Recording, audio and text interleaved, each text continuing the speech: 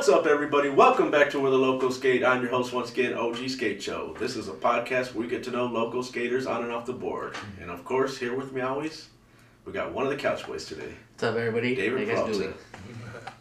And now, let's introduce the guest this week. I'm very excited to have this guy on the show today. Robert, a.k.a. American Dream Auto Repair. Dude. Thanks for having me. Dude, all the way from Washington. Thank you for coming down. Yep. Let everybody know what city you're repping. I'm always representing Whittier, and I'm representing Benton City, Washington also. Okay. But always my hometown. Always your hometown. Always the hometown, yep. Shout always out. Come back, never forget. Yep. For those that don't know, my homie right here is the guy that got me on the skateboard. But we'll get into that. We'll get into that. How did you start skateboarding? Just a mutual friend. I think it was like freshman year.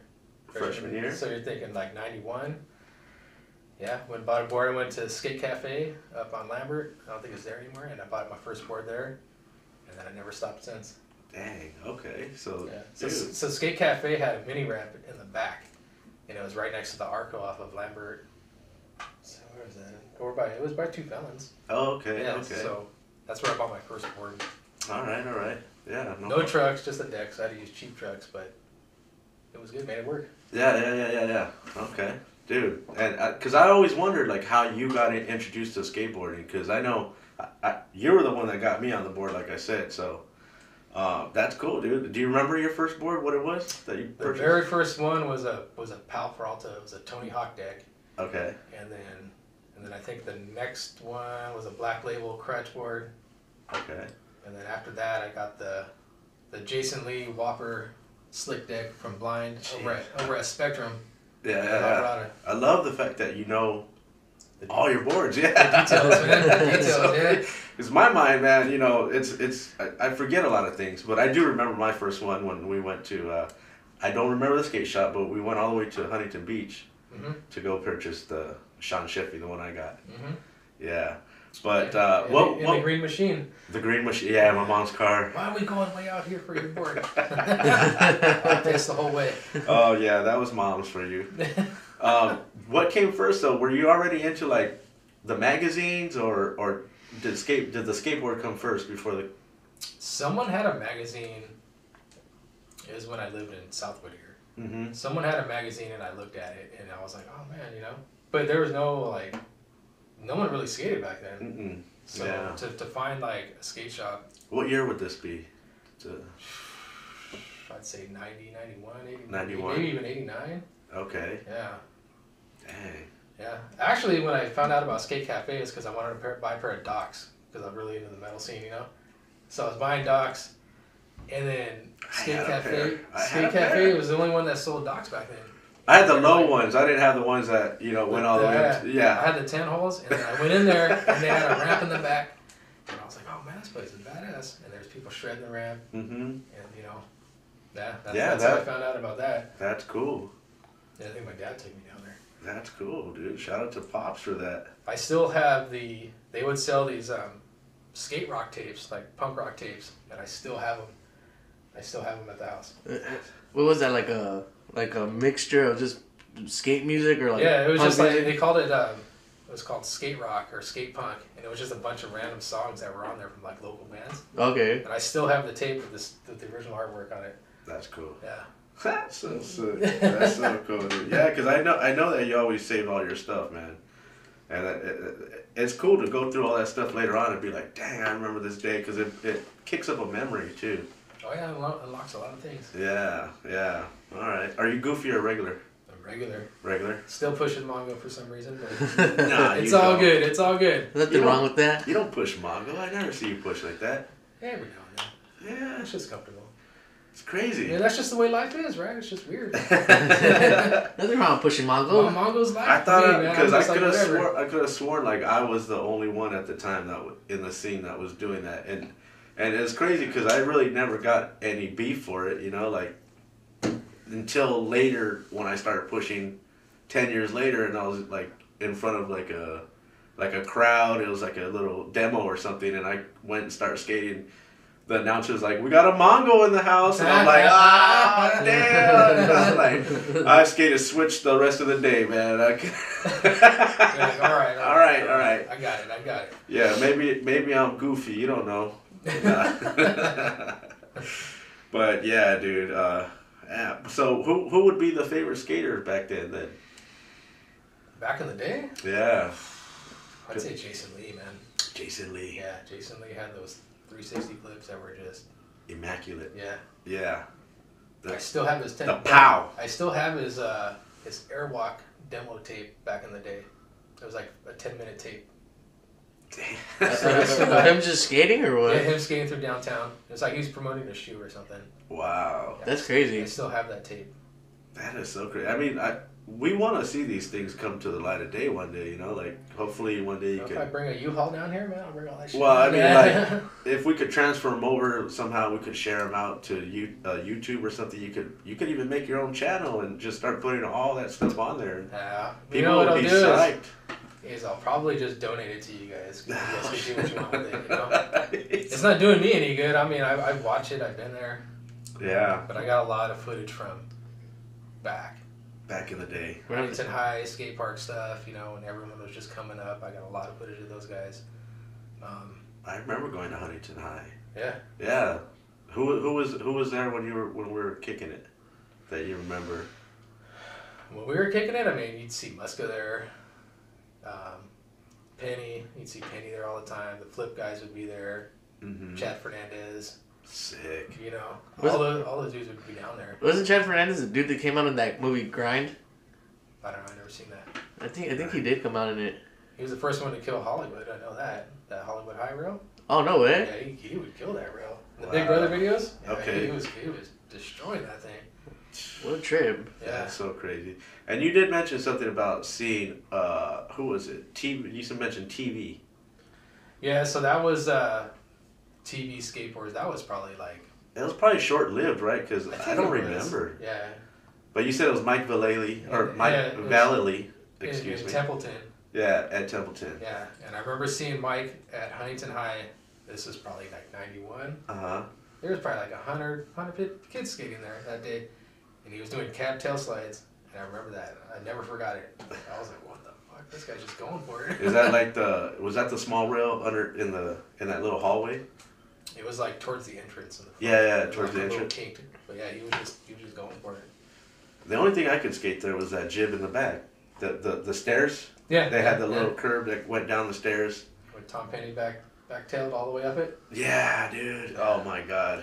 Were you guys there that day? Huh? Were you guys there that day? No, I wasn't there that day. No, it was in a video, right? Or something? Yeah, it was in, I can't remember which one. Yeah. No, I just remember, I went one time and I seen just Andrew Reynolds sitting there on his board and my homie right here was like, dude, Andrew Reynolds is right there. I'm like, oh, great, I'm not skating. Making me nervous right now. Yeah, man. But, and again, dude, like, those days were so cool going to, like, Huntington High. We would go to Chafee High. Mm-hmm. Remember Chafee? Yeah. Oh, my God. And I was all planning on doing so much stuff there until I got there and I saw what the ledges really looked like. Chunky and everything. Chunky, round. Like, I mean, you know, back then the bikes didn't have the nice pegs where they, they can land nice and smooth or whatnot. So they were pretty chunky. You gotta think we went on some adventures. Yeah. No cell phones, no GPS. No maps, no. I mean, we have a Thomas guide every now and then, but that was about it. Yeah. That spot sucked. We'll go back there.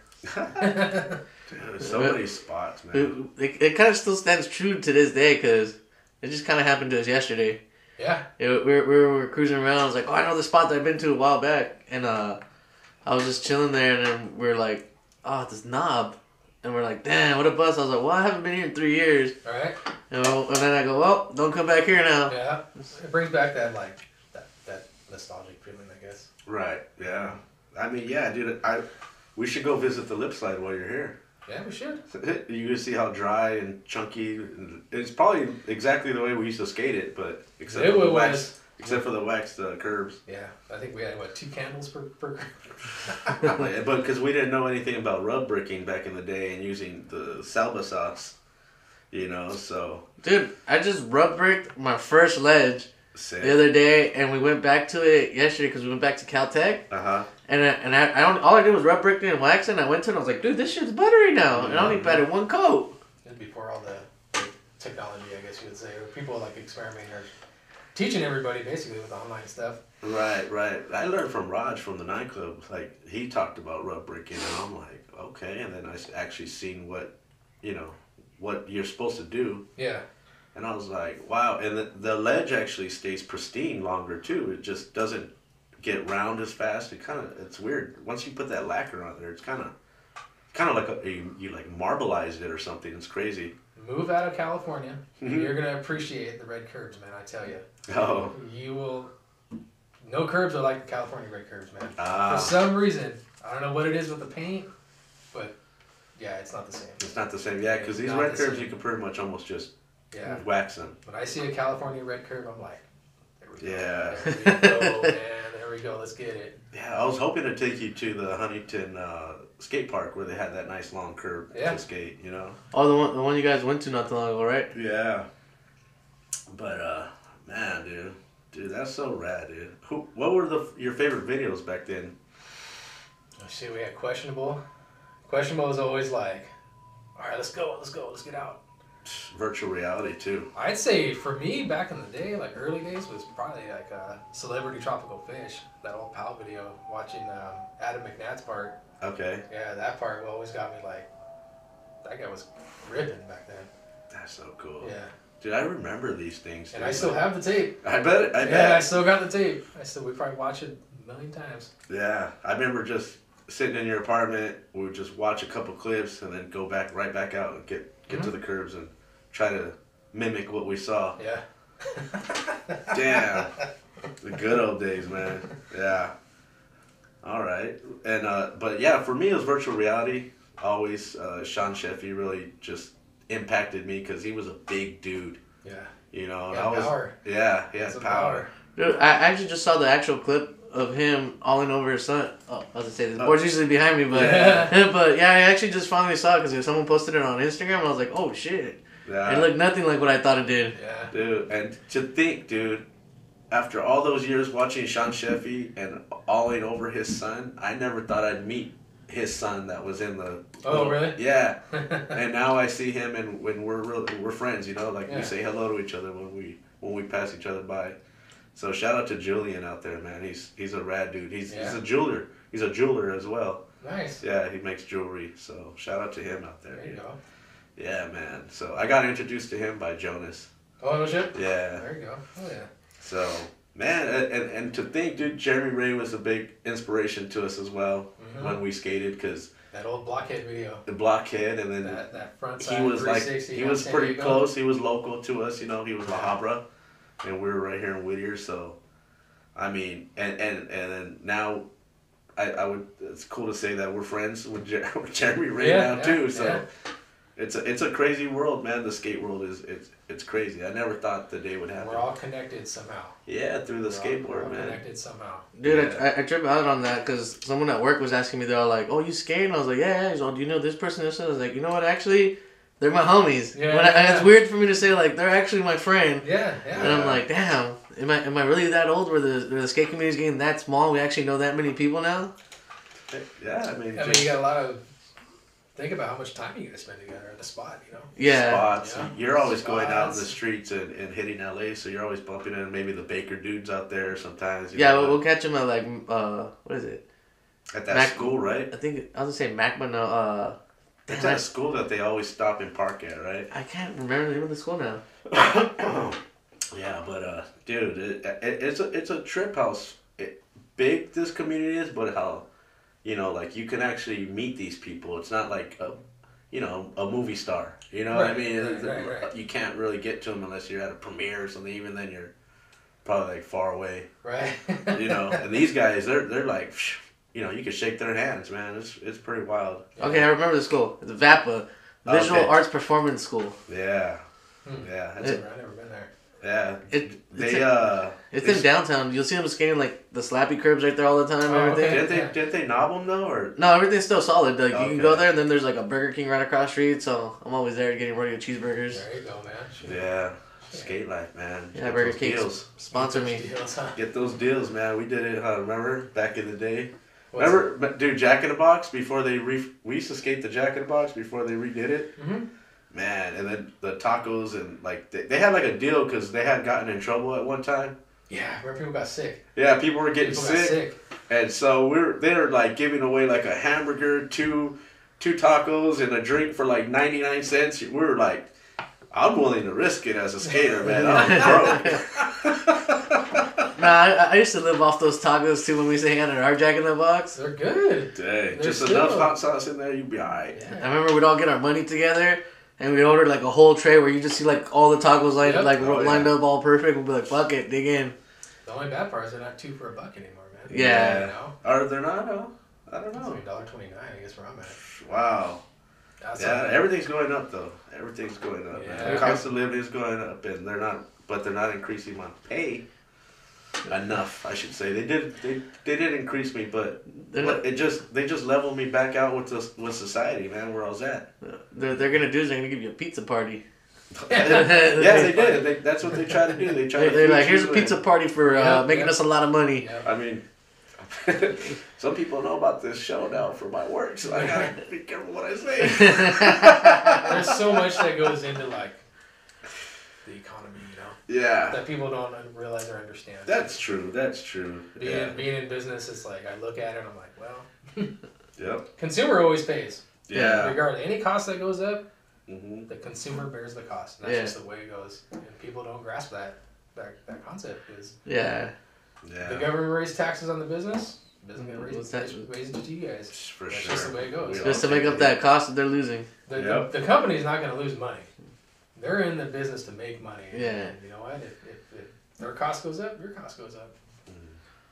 You know, payroll taxes go up. Guess who's getting hit? The employees. Consumers. Listen out there, people. Listen. All right. Do you remember what skate shoes were rocking back then? Well, back then it was only the Airwalks. Airwalk ones. The Airwalk ones or the gym shoe. I used to love those. The gym shoe. You remember we went to, where was that? It was off the 55, I believe. California Cheapskates? Cheapskates. We went in the back of Mark's truck. We just rode all the way down there. And I bought those white gym shoes. And we were going to buy those green etnies with the white stitching. Uh-huh. Remember? Dude, anything green, man. I was always... You're like, oh, check these out. Dude. I think that was the first time I ever ordered shoes through the mail. Was the Airwalk ones that were green. Yeah. I never could that wasn't a thing back in the day, you know? Like, we would get those little CCS magazines. Yep. But I would just fantasize about what I wanted out of that book. I never actually ordered anything. I still have a lot of those. Yeah. Ooh, you hear that? Was that a little explosion out there? World War III? No. No, because we still got lights. I was like, China's invading. We still got lights. No, you gotta be careful when you start talking about the government, man. They'll just start shutting off the power over here. No. I want to hear that, dude. Don't get me. I'm kidding. Anyway, yeah, dude. So what about now? What are you rocking now? All right, now I got the Lakais. Lakais? I'm pretty much buying like whatever fits my foot good. Mm-hmm. That's what you're rocking? That's what I'll be rocking.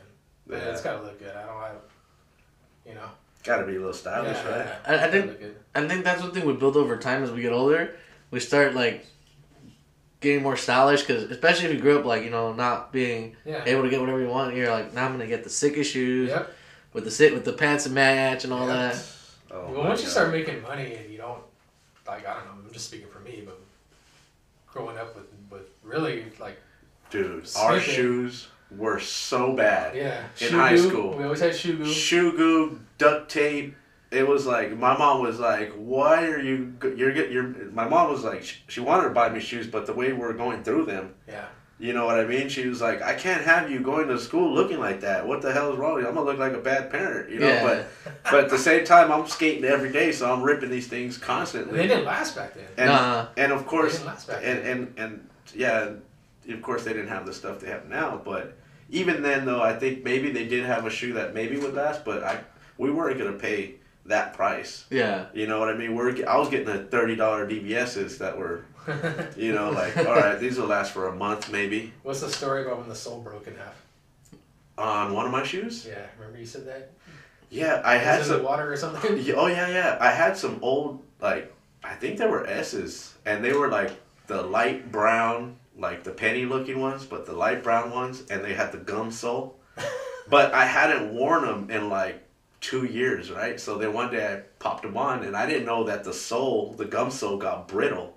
So it's like as soon as I took one step, the shoe cracked in half, and I didn't know that. And I'm walking around, and one day it's raining, and my whole sock is soaked. Like, what the hell? I finally folded the shoe, and I was like, oh my God, it's like cracked in half, bro. I have a lot of skate shoes that I just don't. You know, they probably just weren't. For that, you know just what? for that, I won't even try that, mine. no, they weren't even S. I bet you they were the DVS. Because I wasn't rocking S until recently when I came back to skating again. Because I was still thinking, yeah, I was still shopping at Family Sports maybe and getting some whatever was on sale. Yeah, whatever they had there. Damn, man, I learned my lesson now. Dude, I miss those days. The sales fucking area and the shoes. I walked into Borders the other day. I was like, "Where's the sales section?" I'm like, yeah. They got nothing they want. They don't even have skate shoes anymore. Now it's just like New Balance, Nike, and Adidas. Oh, yeah. Well, those are skate shoes. I don't consider them skate shoes because I grew up with Fallen, Etnies America. What else? There's what was that brand that Jaws used to ride for? Vox. There was Vox. There was Declines. Yeah. Did you ever get the Dunks or the Dukes or I'm sorry, what was the Jeremy Ray one? I'm sorry. Oh, the Dukes? Yeah. No, I never did buy those. They're clean looking. Yeah. And I think they release a generic version after that. I'm not sure, man. But a lot of people would use the silhouette of it, Mm-hmm. Like once something cool comes out, they run it. Yeah, it's like they just stamp it out. Doop. I mean, look at the Janowskis. Once like low profile shoes came out like that, everyone was making a low profile shoe just like to match the Janowski. Sure. Yeah, because it sold. Yeah. Sold good. If it sells, everyone's just going to copy and paste. That's just the way it goes. It's just the way it goes, man. Yeah, man. Dude. But like I said, shoes were a big deal back in the day for us, man. Because they didn't last long.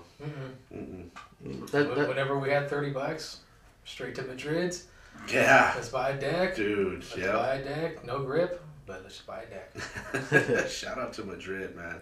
Letting us go to his house and purchase boards. The marble slicks, and then was it 25 for a non-slick and then 28 or 30 for a slick. Was it like that? that? It was like that. Wow. What size you want, you just have them all stacked up right there. Stacked. That was cool, dude, back in the day. That's when skateboards actually were affordable.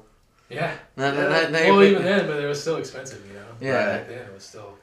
A lot. Yeah, it was still a lot, especially when, we really didn't have a whole lot back then. Man, and then we would take those to the well, we call them Everslicks, I remember, and we would take them to the lip slide, or one of my favorite places to skate was Mulberry. Yeah, dude, Mulberry, man. Mulberry was so fun, dude. People would throw it down in Mulberry. I missed the ledge there, man. The one that was by the door on the sidewalk. With a crack in front of it? Yep, I would pop from right before that crack, and you would have to gap it a little bit because that ledge, it had like a caddy corner, it went to the wall and then the ledge came out, so you had to go over that part. Yeah. And man, dude, I used to board side that thing, switch front board that thing. That was my favorite, and it was kind of like pitched like this. Yeah. So it was like you had to get on it like perfect. It was fun. I got wrecked a few times on that thing. I'm sure I have too. Yeah. I'm sure I have too. I remember 7-Eleven in Uptown when you rolled your ankle. Oh. He was there when I tore all the ligaments in my ankle. And he's laying there and he's like, hey, you gotta go get your El Camino. And I'm like, damn, it's way the hell down there. It's like 2 blocks. I'm like, you're gonna have to live here for a while, bro. No, dude, it was crazy because he went into the liquor store. I ollied down off the parking lot into the sidewalk. Yeah. And then I told him when he came out, I'm like, dude, I just landed this ollie. No, you didn't. Do it again. So it always happens. That's how it always happens. And I tried to do it again and rolled my ankle so bad that I was like, that didn't look good. It was, by the time I took my shoe off, my foot was purple. And then we just bought a big old bag of ice. And then I think some Advil and some ice. Advil, some ice, a little bit of cannabis. And then the next thing you know, like, you know, we're outside, you know, chilling, and then your neighbor was like, I'm not a doctor, but I would think you should see one. She was like, it's definitely broken, and then the doctor said it wasn't broken. Yeah, remember he said that it would be better if it was. Yeah, true. I hate when they tell you that. Yeah, it's like, well, it'd be better if you did break it, but... Now it was over a year for me to get better.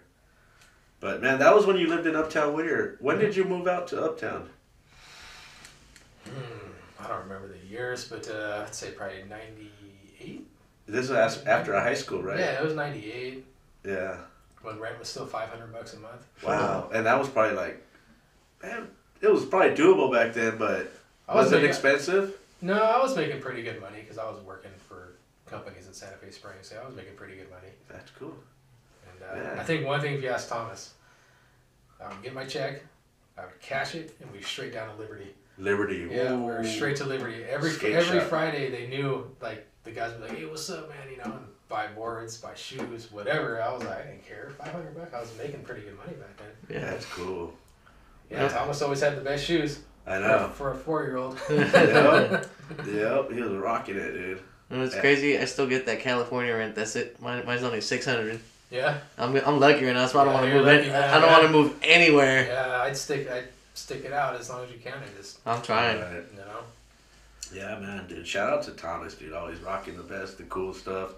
I made him a little the T-Money shirt. Yeah, I still have it. Yeah. I still have it. T-Money? Yeah, like I had like made like an iron-on shirt for him and stuff. And Like T-Money. What the hell? Yeah, you call him T-Money. I have all his old shirts. He was skating, bro. He was always money when he skated, man. Yeah. We took him everywhere. Yeah. You know. In the alcove, he went with us everywhere, man. He still skates, or? He does, but he's, you know, when we moved away, we kind of lost touch with like the skate scene because it's just different when you move out of California. Yeah. You know, I'm used to like just cruising the boulevard or, you know, going to certain spots, but when you move away, it's few and far between. Other if you want to hit the park, but I was never really a park person. Yeah. You know. That's true. Back in the day, we didn't have parks back in the day. We didn't have parks. So the only thing that, like, remember Pay and Play? Is in La Habra, we used to be able to go on these basketball courts and you put like coins in the machine, like the wall, and you turn the lights on for money. Mm-hmm. You don't remember going skating in there? And we took a parking block inside there and everything. Oh, that's right here. Was it? That was right here by the Days Inn. By the Days Inn? Yeah, we Was it? What did we do? We either broke a window. No. This was another place where they're like courts. They're like indoor basketball courts. You don't remember that spot? I could have sworn we went there. We would skate inside there, and I would trip out because the wheels would damage the floor. You know, you could see all our wheel marks everywhere. I remember that time. Yeah, we would go in there, and we couldn't turn the lights on. We didn't have no money, but we knew we could go in there and skate. And it would be loud too. Like if you didn't land your board right, you're on the flat part.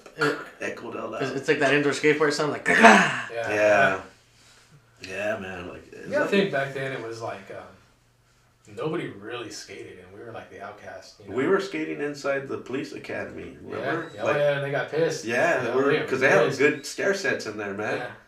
Like I wish you guys could skate. Like, see what they got in there, but now it's all fenced up. I mean, now that I look at it, I'd be pissed too because we were skating on the memorial thing. Oh shit, that's right. Remember? Yeah. We waxed it. They got, what the hell are you doing over here? It was like, was it marble or what? I don't know. Yeah. We were skating the memorial thing. They threw us out pretty quick. Yeah, probably should have done that part. But we would always skate the loading dock in the back as well. Mm-hmm. I never liked the loading docks. I never liked straight drops. I needed something to like. Gap send over. myself you know, over. For me, like even now, it's like give me a double-sided curve that's painted red. Yeah. A little bit of wax, I'm fucking good. Yeah. You know. Oh yeah. You know, that's just me. I was never a stair guy, and I hated doing stairs. Yeah. But you'd have me. You'd send me. You'd I'd be like, Rich, got this one, Rich. It was like the test dummies are like, you want to see someone jump down something? Call Rich. He's holding the camera, you know. So I got that footage, man, and it looked so clean because the angle I was at, and you just the 8 stair at Cal High. Yeah, you just fucking bombed it. Broke your board, rolled, got up, you're like, yeah! For those out there that don't know that I actually used to be able to skate, you know, man. I'm still mind blown by this. I've never seen skates jump down anything. No, well, that was a big set. Besides the two at LP. The two at LP. I did a 5-stair at the Cal High. Not Cal High. What's it? La Habra High. That was.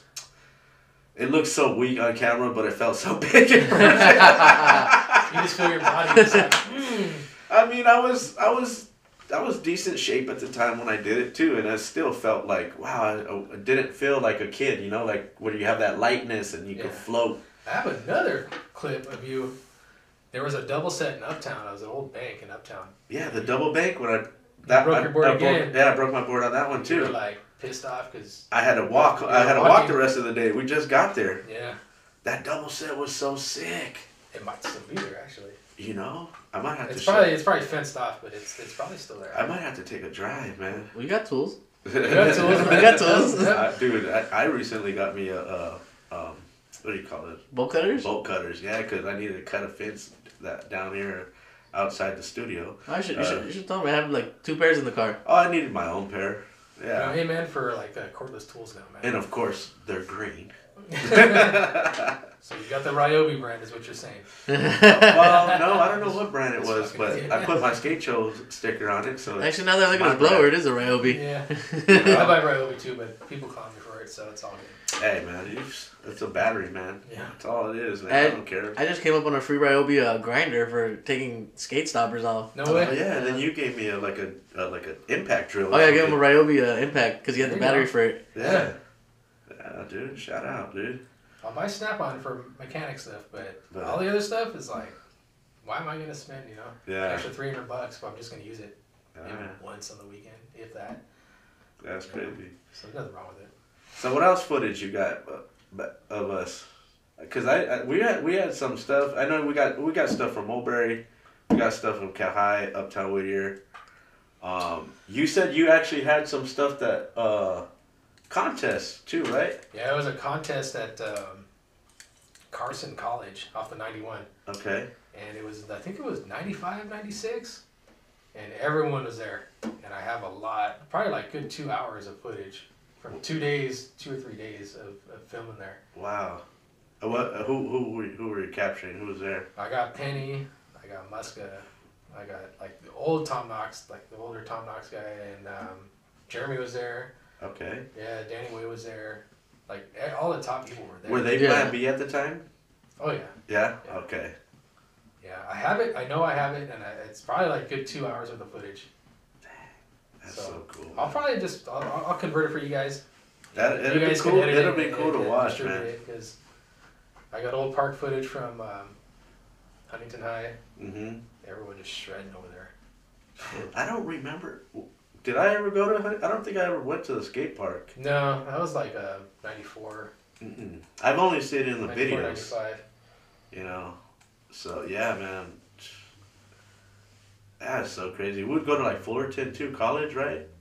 Stuff like that, where Chris Brown is driving down the damn grass, like he's taking his car down, and you're just laughing in the front seat. I mean, this is before like BAM and all that was doing that stuff. Yeah. You know what I mean? Well, this is before cameras too, like security cameras and cell phones. No cell phones.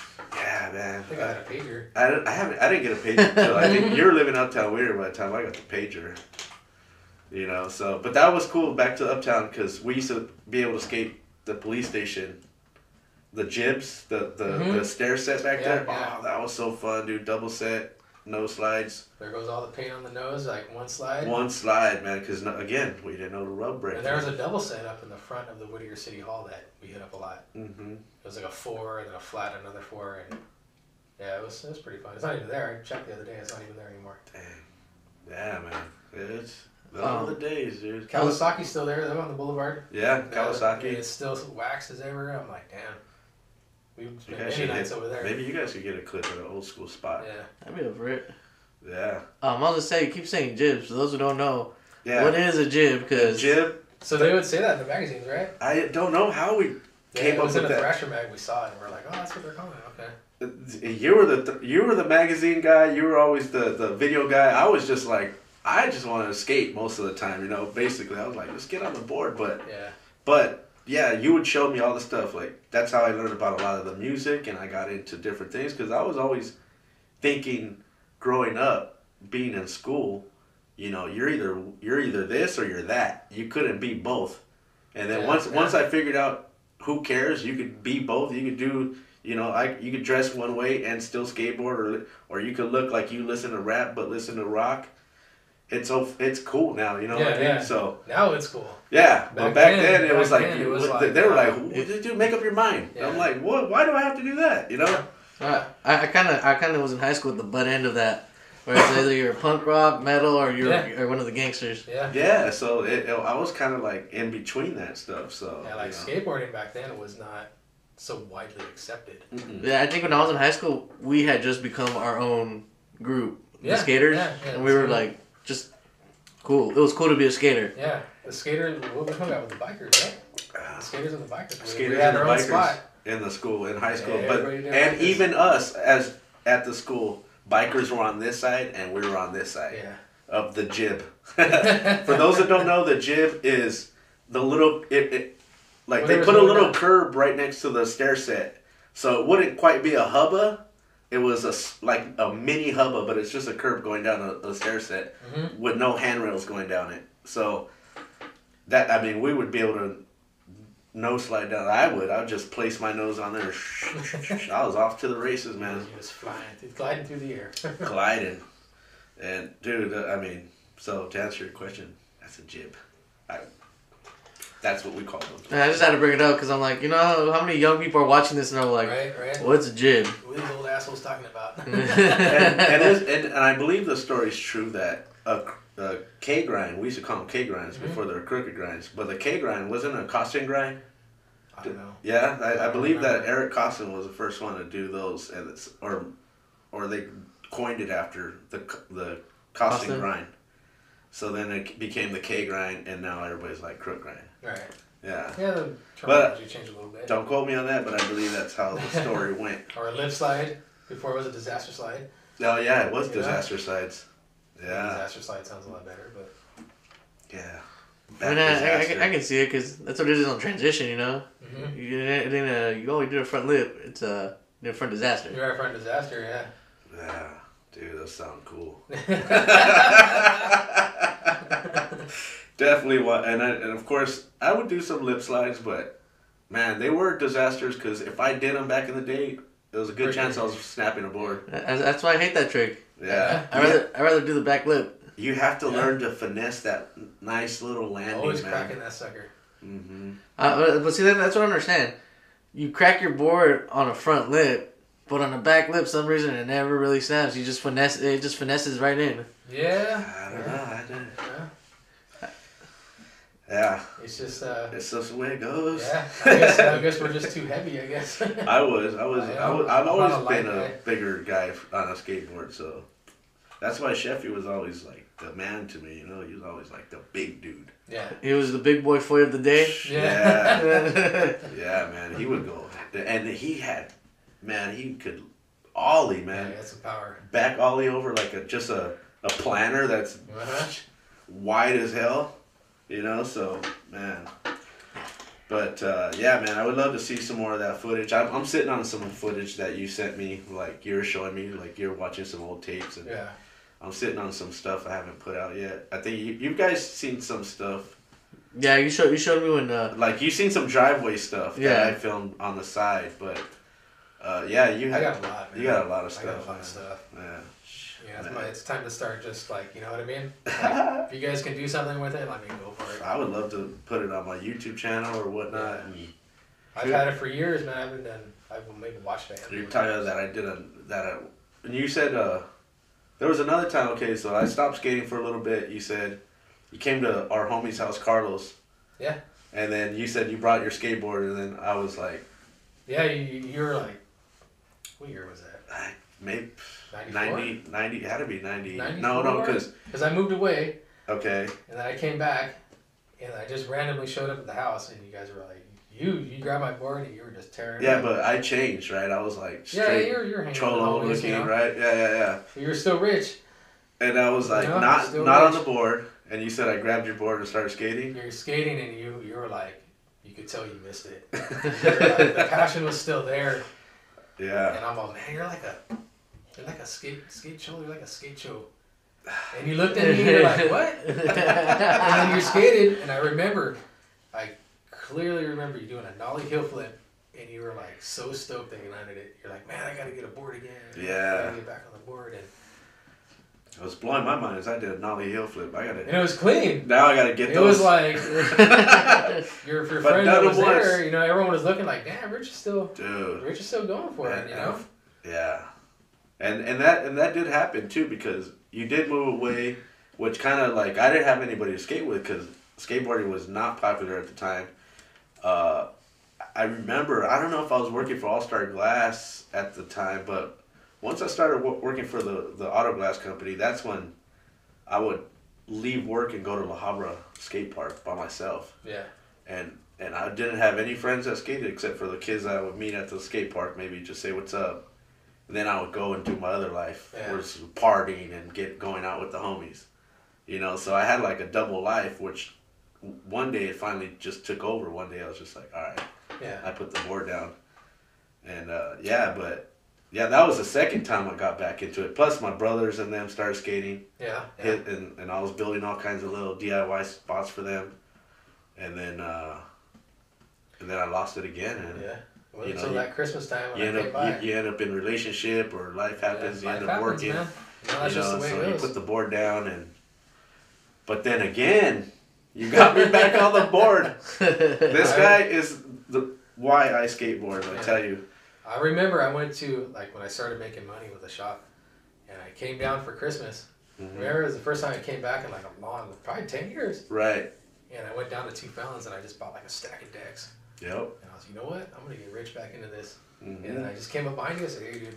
And you looked at it, you're like, what? Yeah. It was just a skateboard deck, right? Yeah. And I was like, all right, I got to get the rest. And you're like, when I come back, we're going to skate. Because you were taking off or something. Yeah. You just bought a bunch of stuff from Two Fountains before you were bouncing. And so you're like, we're going to skate when I come back. I was like, all right. Yeah. Dude, I did not put that board together until you came back. No, I remember that day. It was like Father's Day or something, right? Yeah. I remember I went to Two Fountains and I probably bought like 5 or 6 boards. I just said, no, just give me another one, I had some money, you know? Mm-hmm. And I was handing out decks to all my friends. I was like, now Rich, Gil. Yeah. You know, obviously I got one for Thomas, me, and I probably gave a couple other ones away. Do you remember what deck it was? They're shop decks. Okay. Shop 2 Fountains, but it's probably in the stack right there. Okay. I remember I got Rich a wider one. I was like, nah, Rich probably gonna want a wider board. Yeah. Yeah, and then I remember, like, you called me, you're like, are you ready? I'm coming back to town. I was like, oh, no. I had to get everything, and I didn't, and it's crazy because I wasn't going to Two Fountains. I ordered everything online. Yeah. And then you're like, why don't you go there? Excuse me. And then I was like, all right, let me go check it out. And I got mad love, and then, of course, my brother was already a local there. So shout out to Chris, and they're like, oh, we got stories. I was like, great. Maybe this isn't my shop. No, but those dudes are rad over there. Shout out to them. Yeah, they're doing good. Shout out to did really, really good with what they're doing with their branding and stuff. They're killing it. They're killing amazing job. You gotta give shout outs to the old man too for having stories there. Yeah, shout out to my brother, man. We saw him yesterday when we went skating. And he's bringing up stuff that I told him back in the day, and I'm like looking at him like, what did I tell you? And he's like, you told me this when I started going to high school. You said follow this path and it'll be easier. And I didn't listen to you, but now when I graduated or when I finished, I looked back and I was like, man, Robert was right. Might have got a GED or something. Yeah. But he was telling me stories like I told him about like life stuff, and he was like, I never forgot it, man. I tripped out. I was like, damn. Okay, that's what's up. Yeah, man. Yeah, I mean, you never thought that you like you said, you inspired me to skate, and then you got some words of influence into my brother's head that he's never forgotten. So. It wasn't like bad shit either. No, which is good, and you can tell that he respects you, and he held on to that information. Buying him beer. Now hopefully you can pass it on. Buying him beer back in the day. Here's a beer and some words of wisdom. Yeah. Sit down. I want to talk to you real quick. before you go fuck up. Yeah. Put this in your hand. Yeah. Let's take the edge off a little bit. Listen to these words. Hell yeah, man. Dude, that's so crazy. We got that's cool that we got to share the story how you gave me the name Skate Show and how it was actually born. So that's rad. I appreciate that. And I never knew one day that it was gonna be like something I could, you know, transition into. You know, like kind of like. Like, well, why don't I just take advantage of the name and start making like lighters, koozies, you know, like shirts? Cause I was skating and rocking like grizzly grip shirts and stuff, and I'm like, I'm using mob grip, so I felt bad. I'm like, you know what I mean? I was like, no, it doesn't seem right. I don't skate for them, you know. So I was like, let me rock stuff that I'm actually like. I'll wear this shirt, you know. I got your shirt on, you know. I'll rock it. For those who don't know, I did the lettering for this. Yeah. I actually made the shirts for you too. Yeah. Yeah, I got them made for you for Christmas, I believe. Still rocking that logo. Yeah. You know what's crazy? When I started wearing those shirts up there, and the sweaters came out too, a lot of the shops started copying the design. No way. Yeah, and I got really pissed about it. Because I would see them and I'm like... Did they already wear like a shirt? Well, they would have their shirts, they would have their shirts. Like the way that they did the A and the D. Yeah. Like there's another shop that copied it with his. Damn. Logo, like the sweaters that we did. See, I take it as an appreciation to them, but yeah, you know, get out of here. Get out of here. Get your own idea. I see one guy at the gas station. He's wearing a shirt or a sweater from another shop, and it's got like the same placement, the same logos. Like even the armpit too and everything? I think it didn't have the armpit, but okay. like the same layout. Yeah.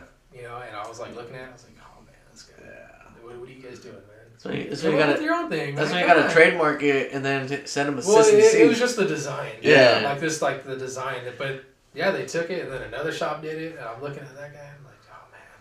Yeah. All I designed was the lettering on the American Dream. And then the rest is all like, you know, regular font. Now, granted, it doesn't have that how would I say it? If they were to try to find this font, it's not available because I hand drawn this. Yeah. It didn't have that, like, finesse. Yeah. Right. Like that Southern California, like, skate scene finesse. You know, it didn't have that. And I know that's what they were trying to go for. But, like, just the placement, it just wasn't flowing. Isn't that the cool thing though about skateboarding? Like I designed these shirts too, but we placed the hits like skateboarding because that's what we like. Yeah. And then all of a sudden people are going, "Wow, dude, that looks like it's supposed to be there." Of course, that's how we did it. That's how we do it. They just didn't. Yeah, they don't have the finesse, but it's like this tire shop somewhere down on Valley. They use the Thrasher lettering, and I was looking at them like, these guys literally sat there and copied the Thrasher lettering just for the tire shop. It's a copy and paste kind of, you know, environment, man. But we did that as skaters though, didn't we? Back in the day, we always used to like to use like maybe something that looked like Burger King, but it'll say something different. Sure. Right? We'd always, you know. Well, it's like that was a thing back then because Rocco would be always like kind of like, I'll just take that and use it. Right. Well, it's like the Costins, when they came out, the red and white ones, they were a rip off of the Jordans. Oh. They made a knockoff version of Jordans, but for S. Yeah. He was a big basketball fan, though. Yeah. So I could see that. I remember when those Lakers shoes came out. I saw them at Liberty, and I was like, that's different. But I don't think I ever bought a pair. See, and had we known then to buy those just because, even if we didn't like them, just for collection, that could have been like, oh, you could have flipped them later on in life for like big dollars, you know? Who knows? Yeah. A lot of times, I wish I collected back in the day, because we can't. These reissues are not the same price, of course, but you know, the next time I drive down, which you know it's a long drive, but the next time I drive down, I'll bring a tote. I'm not talking a little tote. I got like probably 6 or 7 big old totes full of clothing, shoes, like early days, man, like never worn. Man, I'll bring it down. Yeah, dude, that's so rad, dude. It was so much fun back then, man. It still is. Skateboarding still is fun. Yeah, it's free, man. You feel the freedom. Yes, sir. Yes, sir. It, you know, it's and I think it helped me with like business, like opening up a shop to never like give up and just keep going. Yeah. You know, and a lot of people, you know, it's probably the skateboarding that's what's done it. You learn how to fall and get back up. Over and over and over, trying to crooked grind over and over until you get it. It's like if all right, that failed. Yeah. Let me do something different. See if this works. Let me keep doing something different till. We never stop. Yeah. You know, and it carries on to the rest of life. You know, career wise and stuff like that. The people don't understand if they don't skate, they don't get it. No, it's not for them. They fall once and they get hurt, and they don't know how to pick themselves up. And it's a disaster. Yeah. You're like, dude. They do the soccer player. They get hurt once. Yeah, but like some people, if they haven't experienced stuff like that, like pain and having to get back up after and failing and being defeated, right? Defeated, after a long day, and knowing that there's still another day. You can still go back out there and get it. No matter what it is. You just got to keep trying. You just got to keep going, man. And you'll know if whatever you're doing, if it's not for you, if it doesn't work, at least you tried and move on to the next or whatnot. You know what I mean? Figure out a way if you really want to do it. If that's what you want and it has to be done, then don't sit there and wait for it to happen because no one's going to do it for you. No. You just got to keep pushing. Mm-hmm. If there's something that you want, career-wise, whatever it is, if you keep pushing, in the right direction or any direction, I guess, toward that goal. You're gonna get it. You're gonna get there. Nah, you go Mongo. You go Mondo. That way, the way the world is, it's just that's Mondo. Just be different. Yeah, right. There's nothing wrong with Mondo. There's days I go to the park and I'm like, today's gonna be a Mongo day. Yeah. My leg's a little sore, so fuck this. Right. That's how I learned to push with both legs because I wouldn't walk up hills when I was a skater. I would skate up them, so I would switch back and forth. Nothing beats bombing telegraph right here, right? Ooh. People throwing shit at us when we're skating down the street. That's happened. Yeah. Always a soda or like something stupid being thrown at us or. I think I missed that era of the skating. I mean, we were like, kind of shunned back in the day a little bit, like, and then being a 20-year-old later, you're like, really, like, why are you still doing that? And now, it's so popular nowadays, so it's like everybody's having kids, their kids skate, so now it's always like it's accepted. It's accepted. It's more, I mean, well, now if you're not pro by the time you're 3, you ain't making it in the industry. We're not going to cut you a check today. Yeah. Don't skate to be a pro. Skate for yourself. Yeah. You know what I mean? Yeah. Yeah. If pro is in your future down the line, handle it. Well, we also don't know. Like I don't know. Like the pressure those guys are under. Yeah. Right? To perform, and the lifestyle that's thrown at them. Yeah. I don't know any of that. Mm-mm.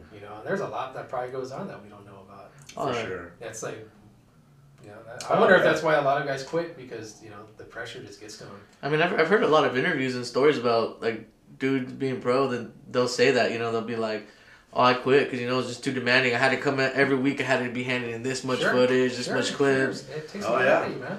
Oh yeah, and probably like, your social media presence is a little low this week or this month. That your numbers are down. What? Yeah. Like I got injured. I can't be outside. What happened? Yeah. Oh well, you're not doing any of your photo shoot or whatever the case is. Well, it's like the whole DC thing. They kicked off most of the whole entire team because most of them didn't want to have social media presence. Yeah. I mean, nowadays it's all about your social. It's all about the Benjamins, man. Yeah. All about the money, man. The money's what pays the bills. How many followers you got? Yep, money's what pays the bills. I mean, those trips to Europe and all that other stuff ain't cheap. Oh, no. Especially when they're out there partying, breaking windows and stuff. Yeah. It ain't cheap, man. That shit's gonna cost. The company's paying for it, and now they're gonna expect more from you. You want to break windows? You better skate harder. Yeah. You get it on film. Breaking windows. Speaking of like Europe, did you ever have any dream spot you wanted to skate? I think the old EMB. Oh, for sure, man. And I remember I went to Embarcadero. Yeah, I went there, but it was after they remodeled it and did everything. I've never once been there. Yeah, Pier 3 I went to. I didn't skate. I went up there. So Marcus, rest in peace, Marcus. Mm-hmm. He called me, and I think I was here. I was in your room when he called, and I said, he says, so we had the studio back then. Nah. I'm just kidding. He says, hey, he's like, you should drive up here and go see Slayer. Slayer was playing at the Warfield, and it was that live taping of Slayer. Yeah. Right when it was a live taping. He said, hey, you should drive up here and go see Slayer with me. 'Cause he lived up there because he was in the Navy. Yeah. And I was like, you know what? He's like, hey, my parents will pick you up. I was like, all right. So here I am. I got weed on me and going to the naval base with weed on me. And I'm like, getting nervous, you know. And then we went and saw Slayer. And then the next day we went down to EMB. And it was all knobbed up. And damn. the whole EMB was like done. But I did see the hubba. Yeah. You know, and it was all like the Gons Gap. Did they have that still? I didn't see that. No. But the Hubba Hideout? Yeah, I did see that. Ooh. And I saw the triple set that was in like around the corner from that Carol Ollie. And it was not, I thought on camera it didn't look too big, but when you step up to it, it's like, oh man. Everything's different on real life. This guy's on that thing. Wow, dude. That is nuts, dude. Yeah, because the Hubba Hideout, was that pretty big as well? Yeah, it wasn't it's not amateur hour up there, man. It's you gotta get up there and handle it. That is nuts, dude. I would love to go do some skate tourism. I know Peralta recently went out there as well. Yeah, I was out in SF. We hit what's that one with the ledges and by the pier? Yeah, that's in Barcadero. Pier 3, I think. Pier 3. Pier 3. The mani pad that they have. Yeah, it's like mani pad ledges, and then they have the metal on top of it, and some dudes go on the top. Yeah. Okay, then I went there, did the mani pad on the pier, down by the wharf and all that. Yeah. I hit the Chinatown Banks. Oh yeah. Yeah. See, I wanted to check that spot out. Dude, Chinatown Banks. I heard it's rough. Dude, I tried rolling up it. I ran up to it, rolled it, and instead of going up, I just chipped my nose into the wall. Really? Yeah. I'm like, I was sitting there and I was like, how the hell did T-Funk all over a whole bench? Yeah. That's what I'd like to see. Yeah. Go check out. You know, it's only a 6-hour drive, man. It's not too bad. That's it, huh? Yeah. Well, coming from Washington, yeah. No. See, no, I mean, but when you drive from Washington to here, that's a longer drive. How long does it take? Like, if you were to make a straight shot with no stops, or like 20 hours. 20-hour drive. Yeah. You got the wife and kids. Yeah, you're taking a day or two, right? We want to stay in a hotel. Well, you want to sightsee and stop and we want to stay in a hotel. Beef jerky and stuff like that. Let's stop and get Crispitos. Let's get this and that. Let's get. And then it goes all the time. It's like, all right. Yeah, like me, I'm the type of person I just want to get to A and B and just get there. But yeah. But it's fun, dude. When you're traveling with the fam, you know, everybody, you gotta take the bathroom breaks. You gotta do all that stuff. Oh no, I make them wait. Hey, I gotta go to the bathroom. I just blast right through the rest stop. Hold it.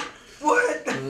I took the train out, and I'm like, I think I'd do it again, because not only was I taking my own drinks on the train, I was drinking from the train, and then I was like, and then they got a bathroom. Yeah. The bathroom's there and never stops. The train never stops. Right. You don't have to worry, and you could get up and walk around, not like a plane where you have to stay in your seat at certain moments. You know. When I was up there, when I was on the train, I had my Game Boy the whole time. I bought a retro Game Boy, bought Pokemon. I was just playing the whole way up. The train would be fun because like you said, you just sit there and you can see so much different stuff. Yeah, there's like different carts. You don't have to stay in your seat. Like I remember, when I was traveling on the train, they actually have a smoking cart, right, where you could go in and smoke. And but these chairs face like out big windows. Yeah. So you cigarettes, right? Yeah. So you could see the whole like scenery while you're traveling. But because the other seats you're sitting forward with the So. Well, I mean, I'll tell you this: from LA to about like mid Cali, you're gonna see a lot of tweakers in the back train tracks. Oh yeah. And then you don't get the nice views till you get a little bit past like Modesto and all that. I remember the first time I left the state. I took a damn Greyhound. Oh yeah. Imagine this. So I took a Greyhound all the way up to Portland, and then we're like halfway into the trip, and then the guy's like standing there, or he stops on the side of the freeway, and then he turns around and he goes 300 miles back because he missed the freeway. Oh, so that Portland trip took 28 hours. Oh my God, the guy didn't know where he was going. Yeah, and I'm like, damn. I had a half ounce of weed in my shoe. Oh, here we go. Yeah, and I'm like, hadn't smoked, the whole time. I was like, man, if I could just take a rip right now, but and on the Greyhound sucks because when I was going up, I went halfway up to Santa Barbara, and then we had to transfer onto a Greyhound to get to San Fran. Yeah. The Greyhound, I'm sitting there, and I'm like this. Yeah. You're just you're squished up like this, and then you finally get a seat to yourself, and here comes the next stop, and someone just 100 of the seats open, and they see that one next to you. Here, let me pot myself right here. You look pretty comfortable. I'm gonna sit next to you. Yeah, and you're like, really? There's like 100 other seats around. Yeah, I got footage from that too. that was pretty wild. That trip was pretty wild. Yeah. But then it's like once you leave past the Grapevine, it's like there's really nothing. Yeah. Until you hit Sacramento. Yeah. That's when the air starts getting a little cleaner. That's when I was like, man, where's all the buildings in? You know, the first time you actually leave LA is like, man, there's like really nothing out here. Yeah. Yeah. It's really just all Isn't it so funny how they say that we have too many people in this world when there's so much space out there that it's too many people crammed in one area. That's the problem. Yeah. You know what I'm saying? So, like, they don't want people to be able to farm themselves and feed themselves and get free electricity. Hell, no. No. It's all about the dollars, man. They want you stacked up on top of each other like batteries. They want you controlled. Yes, sir. Controlled, yeah. Herd mentality. Here we go with more conspiracies. Welcome to the Where the Locals Sk8 conspiracy hour. Yeah. We're going to switch it up a little bit. What about back in the day, if you could have received a box from a company, who would you want to send you new product? Probably Label. Black Label? Yeah, probably Black Label, yeah. Black Label was hash. Yeah. Fuck yeah. That was more my thing, was Black Label.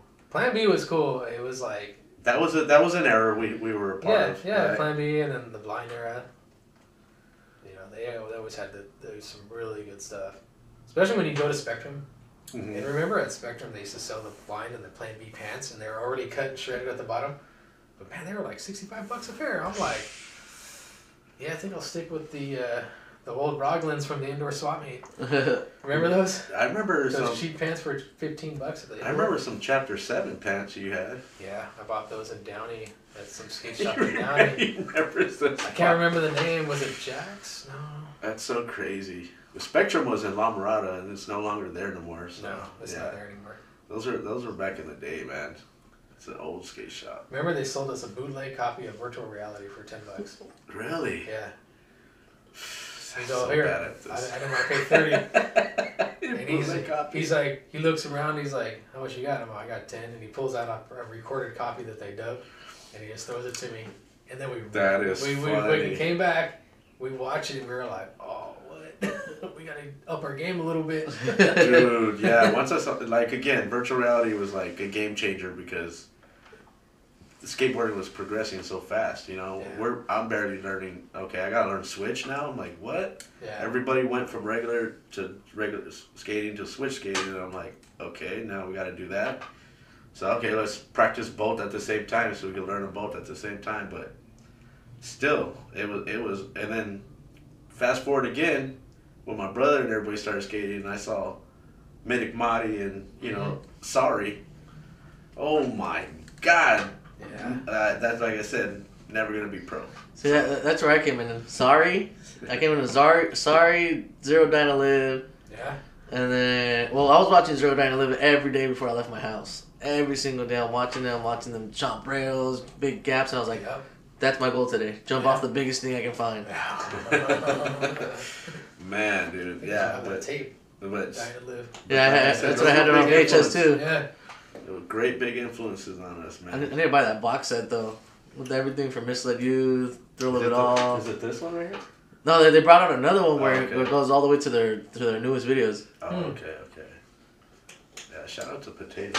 He handed me that one day. Really? Yeah. It was at Active when Zero came up and was having a signing, or they're doing something. Maybe turned somebody pro. Was it that day I got that Jamie Thomas Leap of Faith board sign?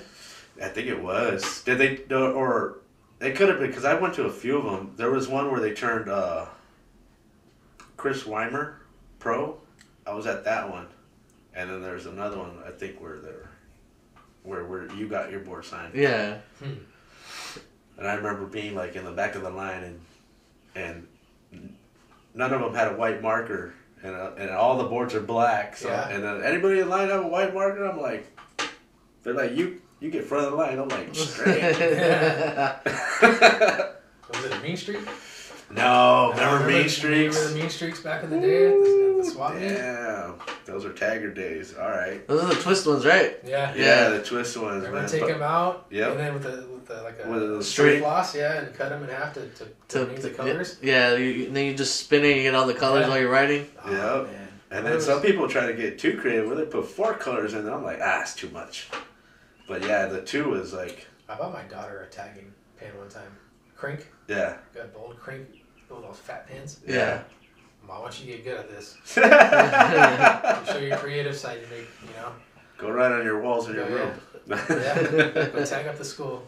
Go tag up. Show your California roots. Yeah. It's like, don't worry, when the cops bring you, I'm gonna pretend to be mad, but I'm not mad at you. But right until she got pulled over one night with her friend, and she came home crying because she's always watching those videos of people getting shot. Oh. All you gotta do is just run that way. Traumatized. She's like, I need a group hug, and she's crying. We're laughing. Train, all right, cool. Yeah. So, dude, shout out to Black Label though. That would have been cool to see you get a box from them. Yeah. So in that Black Label, like that contest, that Carson contest. So there's a tattoo booth, and they were giving away like piercings and free coupons for tattoos, and someone won one, and it was like a nipple piercing. Yeah. And I'm positive it was John Lucero that stepped up to the plate and got it done. Oh, really? And yeah, everyone's like, John, tell him. And then he goes and sits down, and they straight did it. And everyone's like cheering him on. And he's screaming. He's like, oh.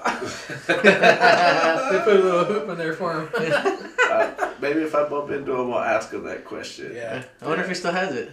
I don't know. In all these years, Skate Show goes up to him. Skate Show goes up to him. He's like, you need this? He's like, this. Bing. There's a little cat bell down there. Yeah. Man, that is cool, dude. Dude, there's so many memories, so many good times, dude. But, man, let's get into hobbies off the board. What do you do? What are you doing off the skateboard? Off the skateboard, just a lot of automotive work. A lot of automotive work. Yeah, automotive work. Because you own your own automotive repair shop. Going on 10 years. In Washington, Benton City. Benton City. Yeah. Yeah, I've been out there. It's clean air, man. Like, the snow and everything's chill. The little skate park you had out there is chill. Yeah, because you could move everything like around a little bit, you know. Yeah. You know what's funny is that's the reason I found out about that shop and the town was that skate park. Oh. Because I was going on the skate park list online, and I was like, oh man, I think I park down in Benton City. So me and Thomas and the girls cruised out there, and then I saw the shop, and it was always closed. And when I came to the time to do my own thing, when I got tired of working for other people, I looked at all these shops, and I only had $1,000 to open the shop. Wow. Yeah, that's all I had. And someone on Craigslist called me, because I had an ad on Craigslist doing side work. He says, hey, we need a mechanic out here in Benton City. And I was like, Benton City. And I talked to some other guys that I knew that were in the industry, and they were like, you ain't going to make no money out there. Don't go out there. But I went out there, and the guy's like, he's like, oh, yeah, I remember you used to work at, another shop. I said, yeah. And he's like, you serious? And I go, yeah. And he's like, all right. And he told me, I think it was $600 a month to start. And I only had $1,000. That's all I had is $1,000. So I had to use the $1,000 for the first month. The internet, to get that turned on, the lights turned on. Right. And he throws me the keys. So I'll go clean down in a week. I grab the keys like that. That's it. Damn. I started from there, 2014. Wow. And yeah, that was. When did you get the sign made and put up? Was that that's got to be a big deal, huh? Yeah, well, I had to do a couple of jobs, and. Yeah. That came I think 3 months later. 3 months later. Yeah. But still, you're like, it's official. Well, I had to overcome the stigma because that guy, the previous owner, from what I heard, he did some shady stuff. Right. So I had to overcome that. Right. People had to realize, okay, there's a new guy in there. And with the name change, that really is going to help too, right? Because then it'll show that it's under new management or new ownership. Yeah. Yeah, there was a lot. It wasn't easy. It took time to earn people's trust, I'm sure. It was not easy. Yeah. But now you're booming, right? You're always busy. I'm always busy. I'm as busy as I want to be. Right. I don't want to do too much. I don't like all the stress and the pressure anymore. It takes a lot out of you when you're constantly grinding. Yeah. It takes a lot out of you. Yeah. People think, oh yeah, he's got all these cars out there, but I'm fronting the money for the parts. Right. In addition to that, I got to deal with the phone calls. Right. People coming in, interrupting you, and getting the car done in a timely manner. And that's my biggest drawback is being able to get it done. But there's some days I get interrupted maybe 5 to 10 times a day. Yeah. Man, again. Round two. But it'd be cool. I wonder, it'd be cool for you to talk to a friend of ours, Chris Chris Valdez. He's Oh, yeah. also he has his own automotive shop as well in La Habra. Yeah. And luckily for him, he has employees he's able to have, and he's racing cars. For DRS, well, that's his company. So now he didn't have a driver, so he had to step up and actually get in the driver's seat. Yeah. And actually, it's not an race, easy thing. Yeah. You know, to do your own thing is it's not easy. No, I'm sure. There's a lot of work to it, man. There's a lot of dedication. You know, and you got to put up with people's criticism. You know, people running their mouth, or you know, and you can't just meet them. Yeah. You can't just meet them in the street, you know, knock them out, but that's what you want to do. Yeah. You know, that's what you want to do. No, I get it. Like, you got a lot to lose. We had a really shady customer one time at the auto glass company where they just knew how to get their money back for some, like, they were like, oh, the windshield is making noise, you know, I got an air leak. Okay, cool. So they go out and repair it. They don't hear no air noise or whatever, and then they come back. Oh no, we still hear it, and this and that. Okay, replace the glass, because what if there's a defect in the glass? So they boom, comes back. Nope, still problems. Oh, it's this and that, and then finally they just said, just give her back her money and just get rid of her. Yep. And that was the whole thing, because she just became just too much of a headache to the company. Yeah. That she just ended up with her money back, and And it was all good. She never called back again. And then we found out later on that someone else in the same complex did work for her, and they did the same thing, and they ended up giving her money back. It's so crazy, dude, how these people finagle and have time. Yeah. I usually don't deal with a whole lot of that. That's good. You know, a lot of the times the people are really, really cool. That's good. You know, now some of them, I got a couple of people that come in and joke around. Yeah. Hey, I drove by your shop and my radio stopped working. What are you going to do? I'm going to slap the shit out of you. Yeah, you're like, and then we my joke blinker around. fluid is low. What's going on? Yeah, we joke around. It's good. I've met a lot of good people up there. That's cool. You know, the town really, really took me in and helped me get to where I am today. That's cool. Yeah. You know, at first it was like, oh, we got a Californian coming in here. Yeah. You know, they don't like that. You know, how are you gonna mix with this small town? You know, you're definitely a skateboarder. You know, a lot of people, because they have it a certain way, and they don't want someone coming in and changing anything. You know. One guy came in. This was after I was in it for like 3 years. He says, "Well, what do you think people are thinking?" And he's looking at me serious, and I go, well, "What does it matter what they're thinking? I'm not ripping anybody off. I'm doing a good job for everybody." Yeah. Well, we got this Californian coming in, making it look easy, and and everyone else out here, they struggle. It's like, what do you want me to do, man? I'm doing my thing. Yeah. It's like they expect you to give them the secret to life. Yeah. I'm like, no, I don't. Just work your ass off. Yeah. It's like, what did you learn? That's the secret, is working your ass off. Yeah, you didn't bring nothing special from California that makes your business better than anybody else's. No. There's no California magic fairy dust. Right. You brought your skater mentality with you. That's what you did. It's plain and simple. You grew up poor, so you either got to do something to keep surviving. Yeah. And you had skating, which taught you to never give up. Yeah. And I was really fascinated early on with cars and I struggled in automotive class in high school. That's crazy. Yeah, I struggled, but I never quit. That's good. I never gave up. I always found. You didn't have the internet back then. Right. You didn't have the internet, so you really had to search for what you wanted. Right. You had to really look at books and everything. And we're doing the shift kit in the oven, and you're like, oh yeah. Richard's like, okay, so we're on a piece of paper. Yeah. The shift kit in at my uncle's house. Yeah. And I'm like, what's it? This little ball bearing has to go in there? Yeah. Richard's like, what? We're gonna take this out, drill this plate, and then it's gonna go faster. And Richard's like, all right, cool, let's go. Next thing you know, boom. It's like, oh, all right. That was fun. Yeah. That was 75 cents. There goes 75 cents. Sounds like Lista when he's sitting there watching me fix my car. Yeah. You know what I'm saying? He's like, what are you doing? Really? That does that? Yeah. And this does that? I'm like, yeah, dude. Yeah. He's like, how do you find? Then he goes, how do you learn this? I'm like, YouTube University. Yeah, YouTube. YouTube certified. I got my degree at YouTube. Yeah.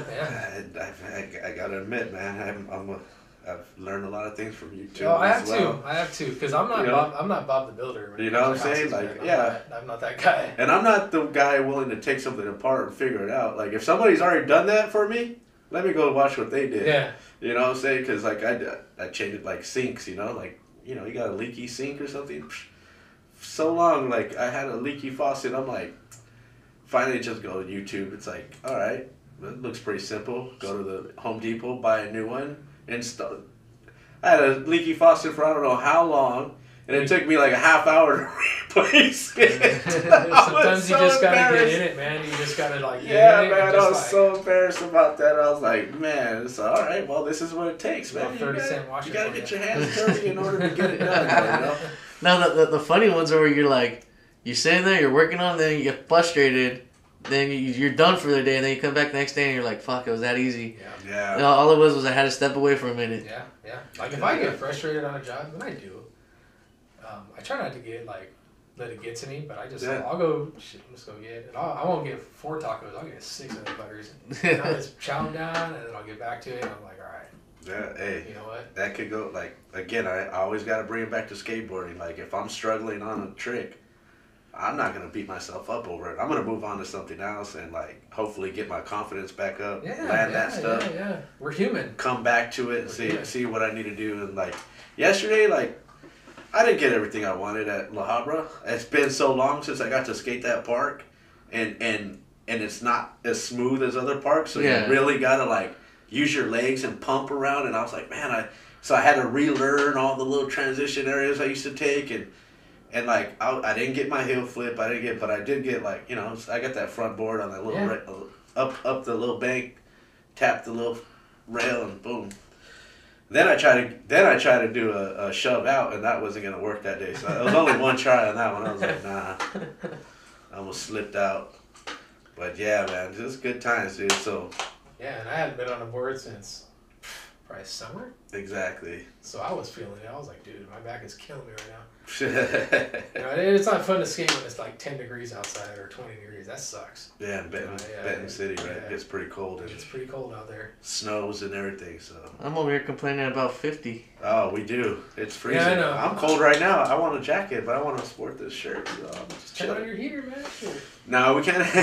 We'll blow out the. Yeah, the studio's a little, an age, so. That's all good. But yeah, it's all good, man. Yeah, the weather is the biggest thing to adjust to when you move out of Southern California. Mm-hmm. I've heard. I remember I moved out, and I had a job, and I was driving, and it said 8 degrees. And I'm like, does that say 8 degrees?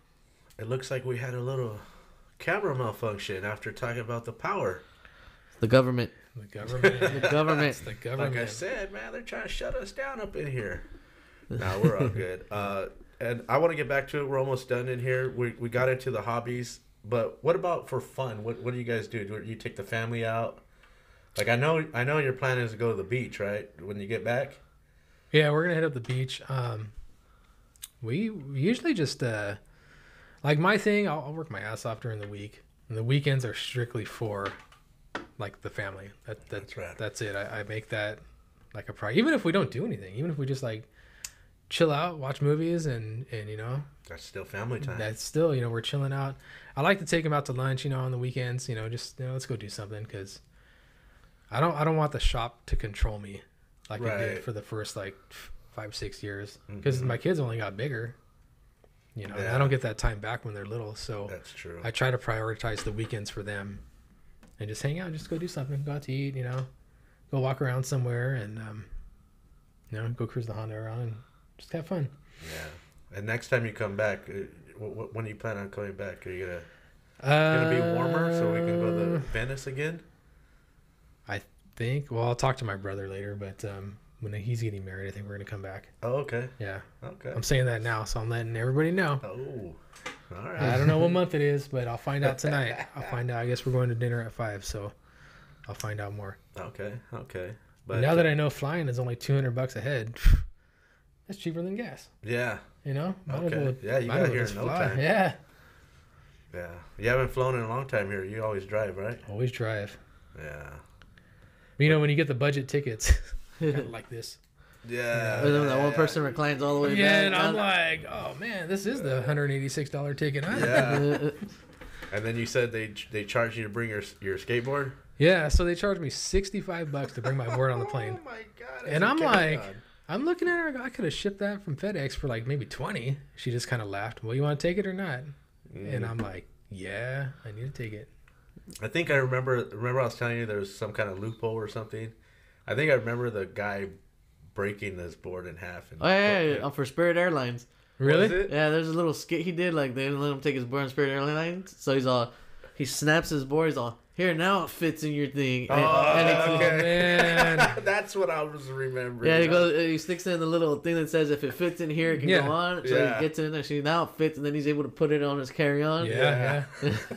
I couldn't believe that. I'm like, $65? This thing. That's how they get you. Hey, for $65, it's worth breaking your board to go buy a new. You're gonna pay that for a new deck. Yeah. That's kind of right. Huh? That's true. But I was like, nah. Or you're better off just taking your trucks off, throwing them in your luggage. I'm gonna ship it back. Are you gonna ship it back? I'm gonna ship it back. Yeah, Okay. I'm not gonna pay that $65. Okay, so that wasn't a round trip 65? No, it was a one-way 65, man. Oh, them bastards. So that comes out to like almost 130 round trip. Like 112, 120, 130. 130. Okay, gotta get the math right. Yeah, the 5 in there. Damn, threw me off. It's always that nickel bag. All right, dude. All right. Well, anything that you want to bring up that we haven't brought up on the show? No, I can't really think of a whole lot. I mean, what do you want to hear? Any stories from back in the day? I mean, we had a lot of good times, though. I mean, I know that. Like I said, you're the guy that got me on the skateboard the first, second, probably third time. But now you created a monster. So I really dove into the skate world and this time you took off with it, man. Yeah, I mean, that's good, man. With the branding myself, and then now we're doing the show, which is incredible to me because, I mean, we do it every weekend pretty much. Sometimes we get a day off, but we've been really consistent. This is episode 66, so proud of you, man. Wow, proud of you guys. You guys are doing it, man. You guys are doing it.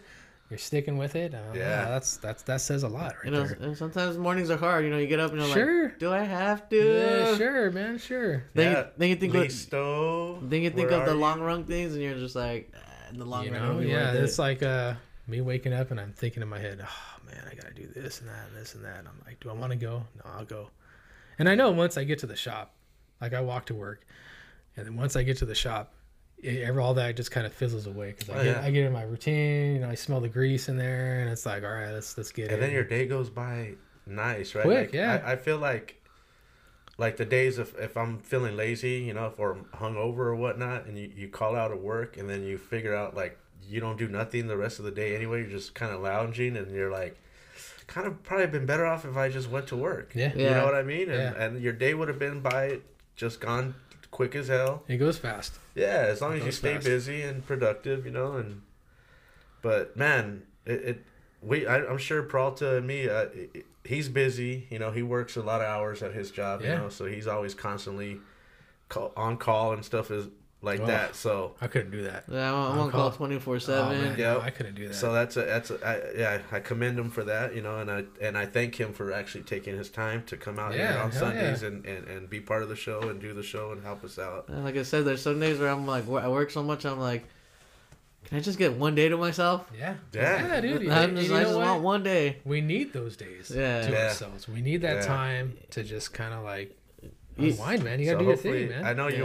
So even pretty soon we got to start doing 2 episodes a day again, so we can get ahead again. Well, even with the project that I'm working on right now with the skate video, dude, I'm dealing with so many personalities, and I'm just like, dude. Yeah, it's hard. I'm sitting here trying to talk one dude into doing something because he doesn't want to. Yeah. The other dude's just chilling and he's not feeling it that day. I'm just trying to get him to do anything. Yeah. Mm-hmm. It's like having employees, man. But, I mean, as long as if they're out there, if they're not skating, at least be a hype man. Yeah. At least, I mean, they all come through. They hype each other up. Yeah. That's cool. So I'm just like, it's the patience that you have to have. Yeah. Oh, yeah. To deal with all that. Or one of them's getting mad and you're just like, Relax, chill out. The more you get mad, the less you're gonna land. Yeah, Oh, that's a good point. Yeah, I like that. Right. Yeah. The more you get mad, less you're gonna land. That sounds good. It's a good one, man. I was telling them like Fusa. Go over there, take a deep breath, or like they'll start rushing. And I'm just like, Usa. I'm the cameraman, dude. I'm up here for a reason. Yeah. You got all the time in the world. Go take a step back, relax yourself, and get yourself in the right mindset. Right. A lot of people, they feel bad that they're taking the cameraman's time, but at the same time, he's in it with you just as much as you're trying the tricks. So. Yeah. Well, I started telling one of the homies because he'd always be I'm sorry. I was like, if you tell me I'm sorry one more time, I'm really not gonna film you. So just shut up, go up there and do your thing. I'm in it for the long run with you. Yeah, for sure. Yeah. But it's like I said, like we said earlier, the pressure on some of the pros that. Yeah. I mean. Yeah, man. That's. I know that feeling, and it really sucks. Yeah. Right. When you have to constantly have that pressure to perform, or meet demand. Yeah. It's not something that a lot of people can deal with. No, for sure. No, yeah, I'm seeing that. 'Cause some of these dudes are all like, "Oh, I'm falling behind because one dude's racking up more clips than the other, and the other guy's like, I only have like 2 clips." I'm like, that could be a motivation as well. Yeah. I just tell him like, look, the video just started. We have a 2-year deadline. Yeah. It's gonna be like this. One day you're gonna get more clips than this dude. It's gonna fluctuate. We all have good days. We all have bad days. Yeah. Everybody does. Don't start worrying until you're like, if you ain't got nothing and you got a few months left. Ooh. Yeah. Now you start worrying. That'd be me right there. Last minute. Oh, your homework project's due the next day. Oh yeah, I'll get it now. Don't worry. I feel like that's where I'm gonna end up with my part since I'm always filming. Yeah. It's gonna come down to the last, like, bite the bullet. I'm just gonna be like, fuck. I'm just gonna throw a bunch of shit out of nowhere. Yeah. Well, that's like being a mechanic and having a shop. I don't got time to fix my own car. I'm fixing everyone else's cars. That's true. And then when you come home, it's not like you want to do, Yeah. When I get home, Dan, I'm raking. I'll be outside doing yard work. Yeah. Rather than fixing the car or fixing anything. Yeah. I mean, I'll sit there and just rake leaves all damn day if I want to. Well, it's just better. It's just I'm more relaxed out there, Right. It's like that one thing, if you're a chef, you don't want, after cooking all day, you don't want to come here and cook all day. If you're a carpenter, you don't want to come home and be like, fuck, I got to deal with carpentry shit in my own house. Right. The trades. When you get into the trades and you specialize in stuff, it's you don't want to do it for yourself. It's always when you do it for yourself, it's like, oh man, like for me fixing my own car, I'm like, all right, I got to take that off, and I might as well do that while I'm here, and I might as well do that while I'm there, and then the project turns in from an hour to like 5-6 hours. Yeah. But that's cool. At least, I mean, the thing you can do is you can put it up on a lift, right, and just crank it out, which is cool. Like most of us are, we gotta work off the ground. When I started the shop, I was in this little tiny like shed, probably like the one you got out there, and I was in gravel. Fuck. Yeah, I was in gravel, so I couldn't use I could use a floor jack, but I had a plywood out there. Yeah. You had to have it stable. I had some Nazi neighbors that anytime someone would come by, they're out there, running their mouths and shit. So it made starting the shop difficult, but I told myself, it was in the wintertime. It was like September, October. I said, look, by winter hits, I have to have a shop. I can't do, I'm not going to do this outside. It's going to get cold. And then that, opened up in November, and I had the shop, Damn. The way it worked out, I mean, because we were going to leave. We were going to take off. If I didn't get the shop going, or we couldn't get, our own thing going, and a lot of the doors were closing because the bank I couldn't even get a bank account because I didn't have a lot of capital, and then I couldn't get a loan from SBA to get it started. And I'm taking all these classes with the city and to try to learn how to do like accounting, which I knew a lot of that stuff already from previous experience, but I just kept going. That's it. I just kept going, and then it just opened up, and then that was it. Yeah. I mean, I didn't have no big scanner, or I had a little tiny eBay scanner. That's how I started. And I borrowed my daughter's laptop from school to process my credit card payments and get all the information I need, like all that crazy, stuff. Right? And then look at where you're at now. You got all the tools you need. I mean, that's how it starts, right? That's how it starts, man. That's like when I hear people and they're like, when you do your own thing and you're doing good, you get all those people that are like, oh, I could do what you do. I could do that. I could do anything you could do. You got to start now, buddy. I said, well, we better get on it then, man. Yeah. You know what I mean? Stop sitting here comparing yourself to me. Just do your thing, man. It's all about like the us. When we started the podcast, you're never gonna do it unless you do it. Yeah. We started off same way, man. One little camera, dude. One little DSLR, floodlights. That's the way it goes, though. You I know mean, what if I mean? you want it, that's Yep. you gotta make it work. Yeah. And you just keep pushing. Next, little by little, you got it. You'll have what you need. Yeah. And you'll notice that, hey, there's still more room to grow. Yeah. There's still things you can do. There's still everything. Yeah, you figure it out along the way. Mm-hmm. Yeah. You can make things easier and. Because it's like when the shop thing was like coming about, I always thought you had to go out and buy like the $10,000 scanner to start, and the AC machine, and I worked with a guy. I was doing like big truck work for a while, and they hired me to do like electrical and air conditioning, and that was it, just to do like wiring and air conditioning and then some drivability stuff. But the owner of that shop said, don't buy everything at once, man. Buy it as you go. Yeah. Because I told him I was going to start my own thing and just automotive. And he's like, nah, you just buy it as you go. You don't need to buy all this crap at one time. It's like as you need it, right? Yeah. If you have a job you need the tool for, then buy that tool. Yeah, because I didn't want to, I didn't want to get into it and then right off the bat, like some of these guys that get in, right when they get in the industry, they're just like 60 grand in tool debt or even more. And I didn't have that capital. I didn't have that luxury. So I learned from that guy that he just taught me, no, just buy as you go. Buy as you go. I think that's what like pretty much we've been doing here. Yeah. Yeah. As long as you're consistent and you're constantly making those improvements, to yourself actually and that drive, you're going to get it. Oh, yeah. You're going to get it. And just kind of like learn how to block out all the bullshit, people's comments and then online comments and all that stuff. It's like, I gotta tell people, just look at it yourself. If you're gonna buy something, you're gonna tell yourself, am I really gonna put that to work, or am I just gonna use it once and then it's gonna sit there on the side? Yeah. And if I go, I'm only gonna use it once and since I'm like, I'm not even gonna buy it. Right. Like with buying fisheye and camera gear and all this for the cameras, I'm like, I've come to, I spend $300, $400, $500 on the gear. I'm like, I'm not bummed because I'm like, all right, cool. Use it. But if I only use it once, I'm like, damn. Right. I really just wasted $500 and I only used it once. Yeah. Oh yeah, I've made mistakes buying equipment and other shit, and you learn. I mean, you learn, and then that's just part of the process, Right. Yeah. To see, like, buying all the cameras, you're investing in what you guys want to do. Right. Yeah, that's the good thing. That's the thing. And that's kind of a scary thing too, because you're investing in all this stuff, and you want to keep it going as well, right? You want to stay consistent and everything. So it's like, for sure. You're spending all this, little by little. It's not all at once, like I said, but like I'm investing. I put a new table for the couch guys, and pretty soon I want to be putting some new sofas as well. So that's in the future. Yeah. So, but it can't all happen at once. There's other things that got to be taken care of first, and then. Some people out there just have deeper pockets than we do, and that's that's fine. That's fine. Yeah. But I like to keep it like the way, like I like to go slow and steady. Yeah. You know what I mean? Because somebody could set up a whole studio and then buy all that equipment and figure out, man, this is probably not for me. Mm-hmm. And now you got all this gear. Yeah, and you just got all this gear. Massive amounts of credit card debt or whatever you got. But it does benefit the person like us, because then we can buy it off them cheap. Because they're trying to get rid of it on the quick. That could happen too. That's another thing though. Like, and especially like I, of course thoughts like that kind of run through my head. Like, what would happen if one day we don't do this anymore? I'm sure I can get rid of the stuff, but you're not getting back what you paid for.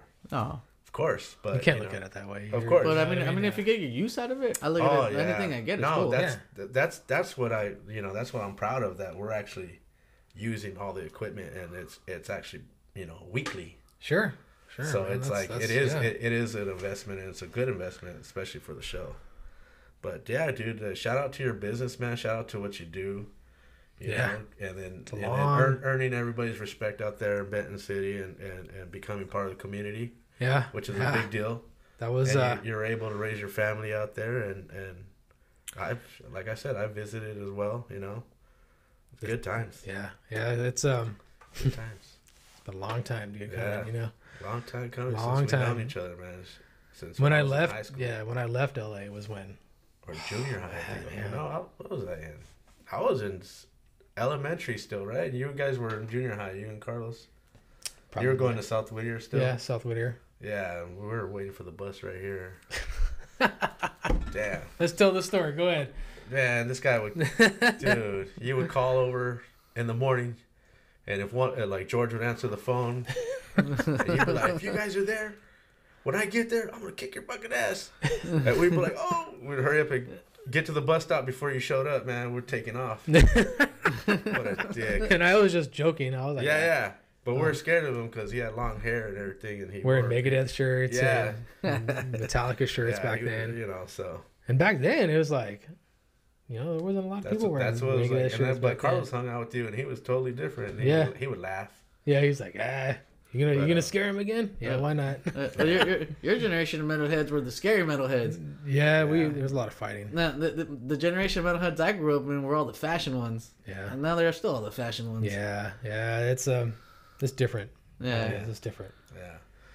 All right then. All right. Let me take a quick break, real quick. Oh, we're back, huh? We're back again. Let's get into the crazy question before we get out of here. We always have someone pick question from the bowl. Let's mix it up a little bit, huh? Go ahead. Yeah.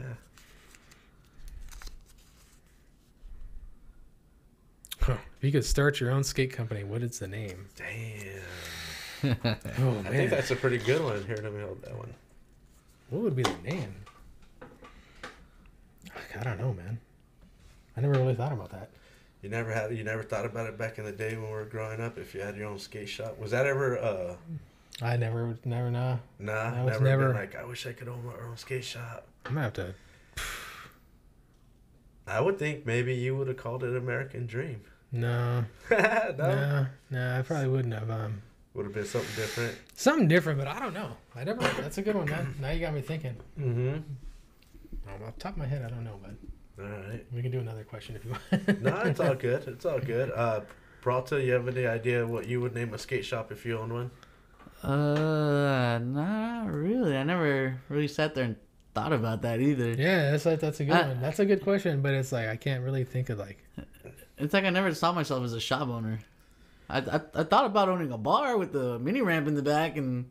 Oh, you'd have a lot of broken bones in that one, man. Well, not for the public, you know. Oh, just for like my friends to come in and it was like, hey, there's a mini bar or there's a mini ramp in the back and. Let's go for it. I have a beer tap set up right there, so you guys get free beer. Oh wow. But Rich, you'd be there all the time, Rich. Wow. Maybe, I'd have to have Miller Lite for him. Yeah. I wouldn't carry that. And it'd have to be clean tap beer because I'm pretty picky on beer as well. I just get out of the bottle. It seems safer. Like I go to places, some places are flat, you know, like out of the tap, and then I don't know how clean they are over there. Well, I mean, I watched a lot of bar rescue, so I know how. That's what I'm saying. I know how much it takes to keep your bar going. I got a good Miller Lite story, dude. Real quick. So I got invited to this it's one of those brew tap kind of little things where they make all those weird IPAs, and I don't like those things, man. So someone said, "Hey, that booth right there they got domestic beer on tap." They wouldn't say what it was, and it was Miller Lite. And I took a drink, and I was like, "Oh man, let me get another one." And the guy's like, you know, he's getting kind of offended because I wasn't buying the IPAs. I'm all, now whatever beer is in this tap, man, is the best beer here, guaranteed. And it was Miller Lite. It was out of a keg, and he was pretty upset. Yeah, but because they're really they like their little crafty beers. And that's cool. But yeah. Who the hell is gonna drink horchata beer? I mean, come on, man. No, it's probably like one and done. If anything, you know, you take a drink, and you're like, oh, that's good, and then but you're not drinking it all night. Yeah, right. And then again, some people maybe just want one beer. I don't know. That's weird, but yeah. It's the whole hipster thing, you know. It just tastes like I want to go to sleep. If I drink one beer of those, I drank one at Thanksgiving at Ashley's house, and I was like, oh man, I got ready to go to bed. Yeah. I mean, I understand like crazy flavors like that. I'm just like I don't know, but you know, like the coffee flavored beers and all that. I'm like those are cool. Are they pretty good? Yeah, they could. I haven't like been a little brave enough stout to try. was good. Like a Guinness was all right. Yeah. Like there's some beers I've drank and like completely just take a chunk and like dude, I feel like I'm just drinking a cup of coffee. Yeah. Then here comes the bus and you know here's a good cup of coffee. Pretty good. Here's the good cup of coffee. Yeah, man. All right, dude. Well, damn, I wish we would have got a name for a skate shop, but that's all good. I'll think of something, man. All right. Well, I'll video check you, man. Yeah, honestly, I don't know on a skate shop. Yeah. Shoot, I mean, we had trouble coming up with the skate team name for our skate team. Yeah, I mean, it's something you really got to think about. Yeah, that's true. That's true. Okay, there's those explosions again. All right. You ain't got no wineries around here, so I know they're not scaring the birds off. 'Cause that's what they do up there. They do little explosions like that to get the birds from stop eating the grapes and the cherries and stuff. Oh, shit. Yeah. That's cool. Yeah, you hear them a lot, like at certain times of the year. Maybe there is a winery. We just don't know about it. Nah, ain't no winery. Nah. Some dude's making pruno. It's all condos. Making pruno. He's like, I gotta keep the birds off, mom. That could some, but yeah, man. Shout out to you, man. Thank you for coming down, man. I know we done a good amount of time. Yeah. Yeah. How long have we been here? Yeah. A couple hours? Over an hour and a half? Yeah. Yeah. Peralta, you have any questions before we get out of here? I don't know. I heard some pretty great stories. So I think they covered a lot of what I didn't know about Rich. Yeah, you heard some off camera as well. So those are not YouTube friendly, unfortunately. But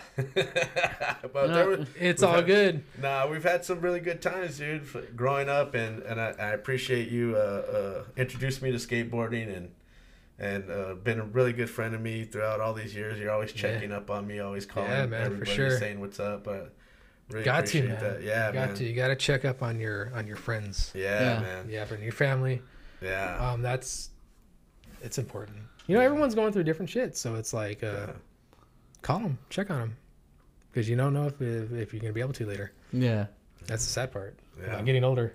It is. You know what I mean? It's like we're only here a short time. Yeah. We might as well just have a good time with it. All right. Don't always be in a rush. Enjoy life. Enjoy life. Chill out. You know. You got shout outs? Family. Say hi to Cindy and Thomas and Trin and Ben and Avea and Blake.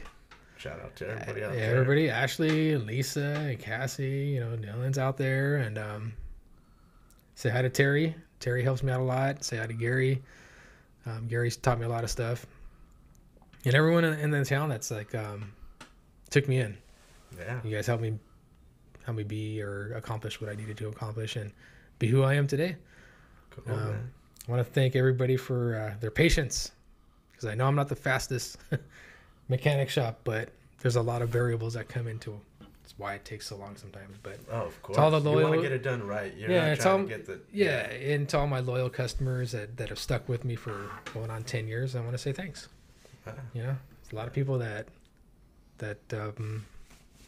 you know, they look out for me, and it's cool. It's cool. It's shout out to the community. Yeah, the small town kind of thing. You know, it's not for everybody. You know, and I do get bored because everything closes so early. But yeah, there's a lot of cool people that I've met having the shop.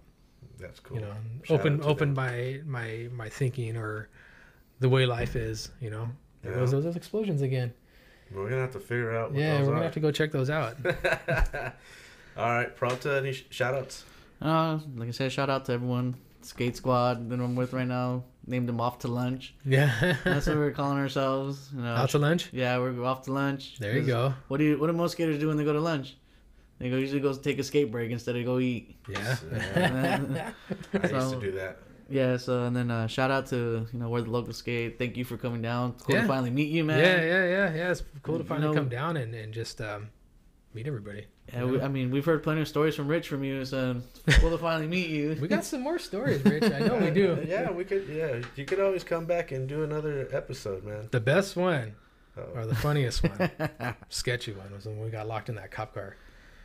We got locked in a cop car? We got put in the cop car because they thought we were tagging. Okay. You remember what they were saying to us? Calling us monkeys in a cage, and I'm like, oh, yeah. Remember? They were straight disrespecting us. Yeah, he's like, you want to be a bunch of monkeys in a cage, we'll put you in there, you know? And we're looking at each other like, we didn't do nothing. Yeah. What? Yeah. But see, that was a different time back then. It was like, yeah. It was kind of I wish we had cell phone footage, or anything like that, but maybe we could have got paid. Maybe. I got a lot of footage, man. I had a crazy one like that when I had my 4Runner. I remember I was going to 7-Eleven and I was driving my 4Runner, my hoodie on, driving, and I'm coming back home, and then all of a sudden they pull me over and they're all like, we pulled you over because we heard there was car robbers going on. You kind of look like the suspect. Oh yeah, there you go. Like, you fit the description. I'm like, and what I was tripping on is the first thing he's all like, license and registration. Yeah. So I gave him all my stuff, and he's like, yeah, we heard someone's jacking cars, and then it looked like he was like, how am I jacking cars? I'm driving my own car. I just showed you my proof of my own car. Right? Yeah. Yeah. It's like you knew where all his stuff was. Yeah. What's all this? Yeah. Yeah, but man, it sucks to be discriminated and you know and we were probably skating as well, so yeah, we're at Cal High. Yeah, we're at Cal High. Oh, I do remember that.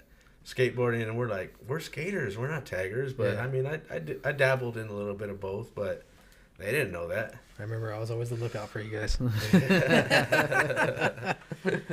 But again, man, dude, is that it, Prota? Yeah. All right. We're set. We're set, man. Thank you again for coming down and sharing your story with us, because I didn't know how you got on the skateboard. And again, thank you everybody for tuning in once again. Thank you for watching us and enjoying the show. Make sure to hit that like and make sure to subscribe to our channel, and leave us a comment down below, and follow us on Instagram at Where the Locals Sk8. I'm OG Skate Show. Till next time, everybody.